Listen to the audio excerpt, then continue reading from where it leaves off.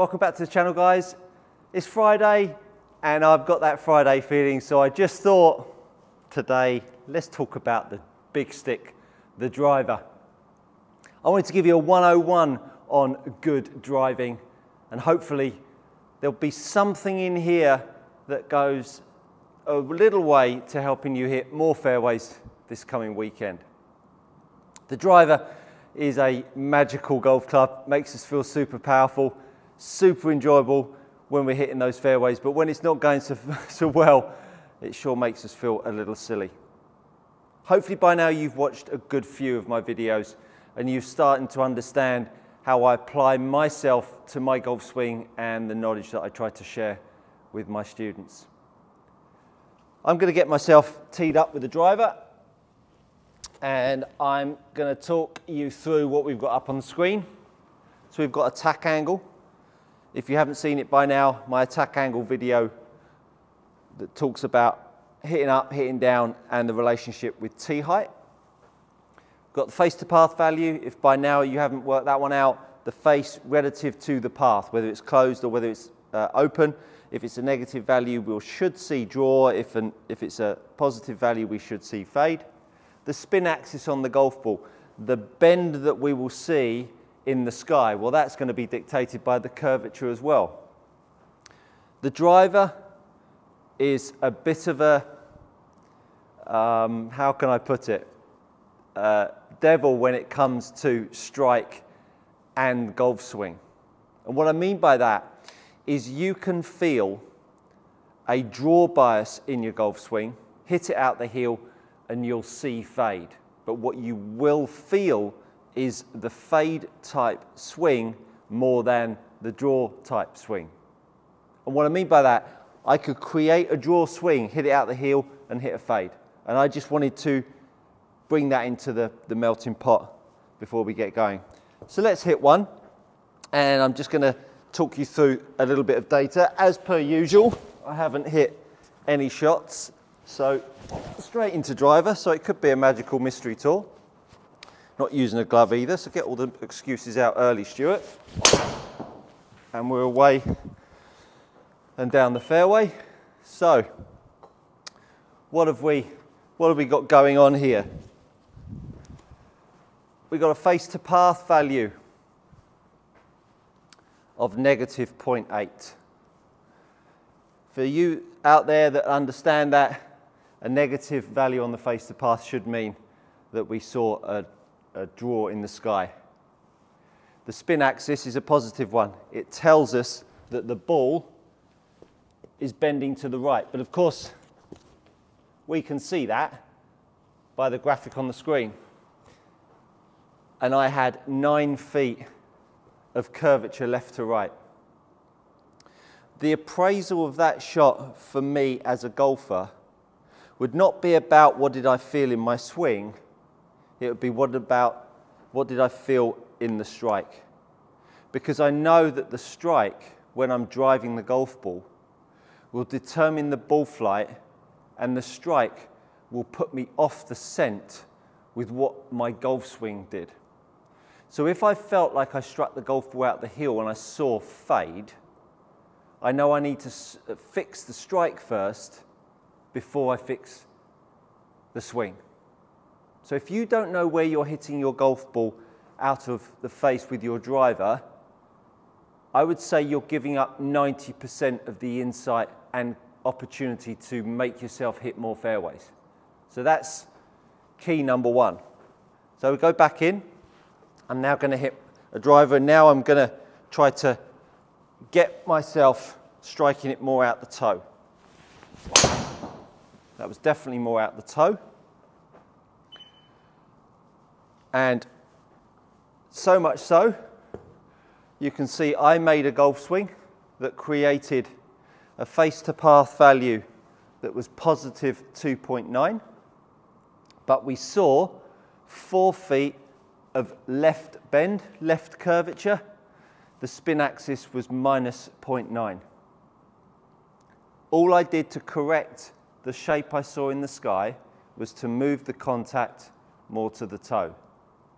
If you've seen one of my videos on the ultimate contact video, I think that's the name of it, might not be, but anyway, the link will be up in the top left-hand corner.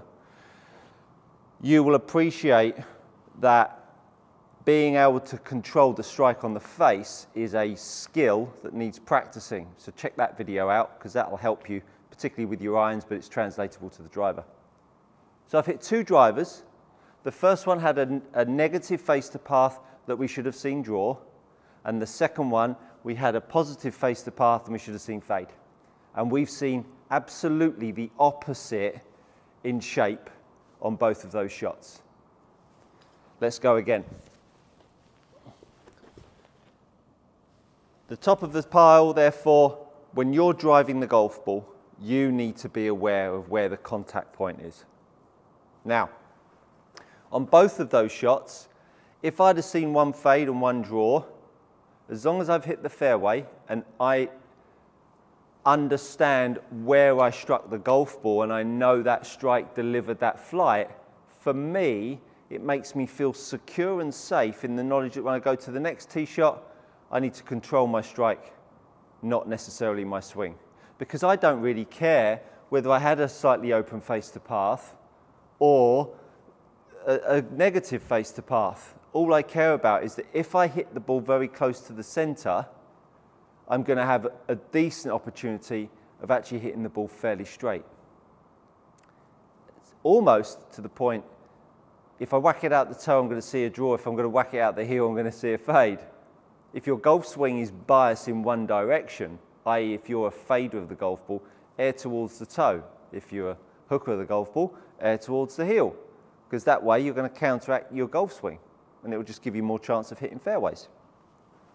My attack angle was 4 degrees up. Now if you've seen my attack angle golf swing, you'll understand that the golf club down at the bottom is swinging past me, which is creating the upstrike.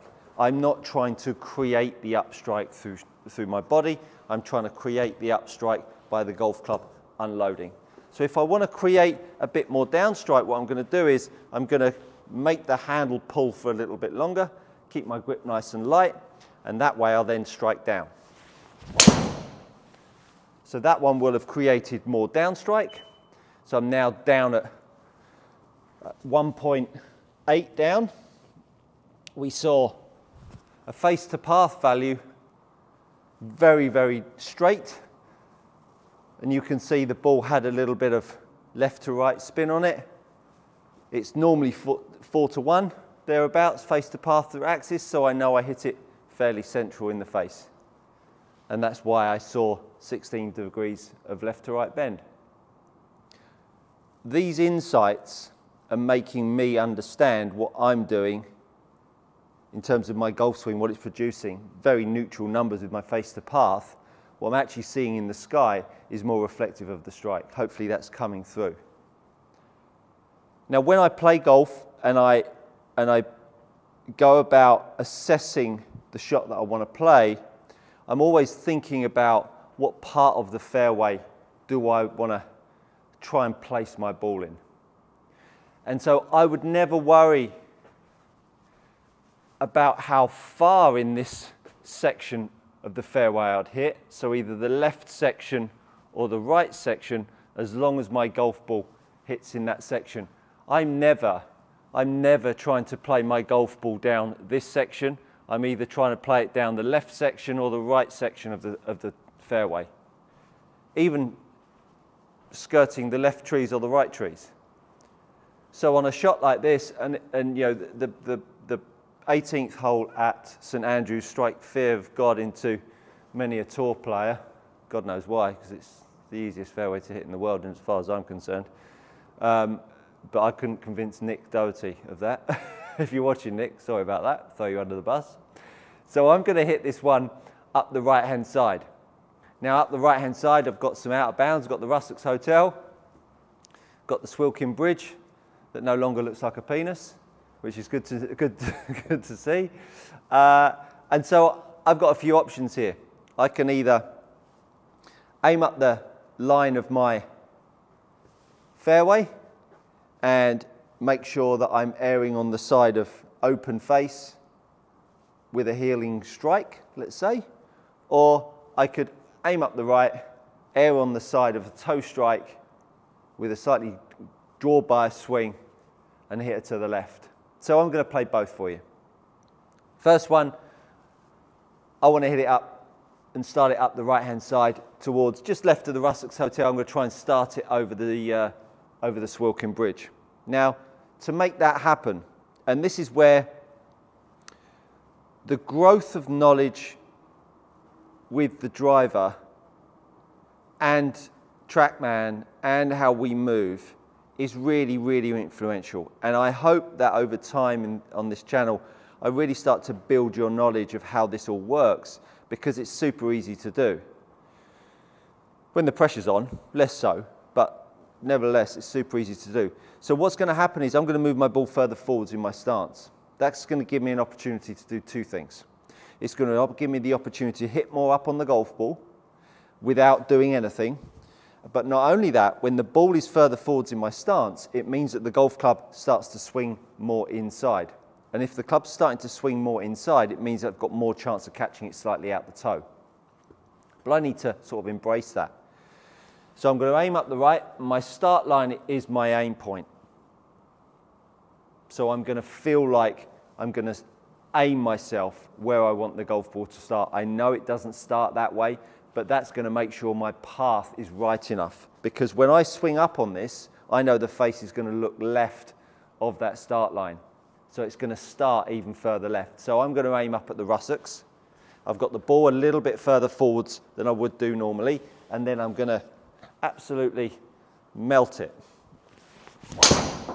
Definitely caught her out the toe, definitely hit up on it, and there she is drawing back into the fairway. So I hit up 4.6. My face to path was actually open 1.5.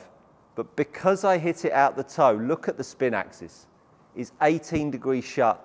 And the only reason why that ball drew is because of my strike point. If I'd have hit that one out the middle, that would have been starting over the Swilkin Bridge and fading into the Rusacks. So you can see, once again, that having a good face to path value, my friends, is an utter waste of time. You need to be out there controlling where you're striking it on the face. So now, I'm going to set one off down the left.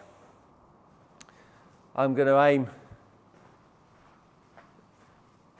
just up by the, I think that's the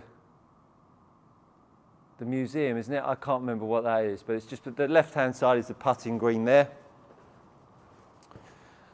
And I'm going to aim to move this back into the fairway. Now, I'm going to keep exactly the same for me. I'm going to keep it up, maybe not quite as much up as I did with the draw, but I am going to err on the side of a heel strike, just so that I make sure that I get the ball to draw, because it's easy to get one out the toe and aiming up the left with a fade bias, as you've just seen. That would be super easy to then double cross yourself. And I think when you hear the guys on the TV when they talk about double cross with driver, it's because they whacked it out the wrong part of the club face. It's got nothing to do with whether they've made a bad swing or not in the main. So up the left, let's play a little Virginia. So definitely hit it out the heel. My face to path was only 1 degree open, but yet we saw 14.3 of open face to path and an 81 feet curvature. Once again, on both of those swings, my face to path was within 0.1 of each other. But look how different the ball flight was in both cases. The attack angle was slightly down, making the path go a bit more left. Feeling a fade, instinctively it's easier to hit a bit more down on it, but still hit up on it. And I've hit both, as I say, hit both of those shots just by the contact. Now I'm going to try and hit one straight down that white line, which is what all of you will be doing out there. Correct me if I'm wrong. Tell me how you drive it and what you think about on the tee. Do you aim straight? Do you aim up the right? And do you think about ball striking with your driver? More so with the driver. While you're here, give us a like and a share. That'd be much appreciated. So let's aim dead straight at the target. And now what I've got to do, because I'm aiming dead straight, if I don't get my face to path lined up and I get the strike lined up, I'm in curtains because I know that that ball's going to draw or fade off it. But let's give it a try. So let's see how close I got to it. So face to path was 1, spin axis was 7, got 39 feet of fade. I therefore hit it out the heel. Not by much though. Remember, it's a graphic, so might not have seen quite as much curvature in the sky when I'm out playing. But hopefully that's been influential in understanding A, what I think about, B, what you need to think about in terms of the strike point and how you might want to go about strategizing your driver this weekend. Hopefully that's been helpful, and hopefully you know what that is. That's good coaching. See you next time.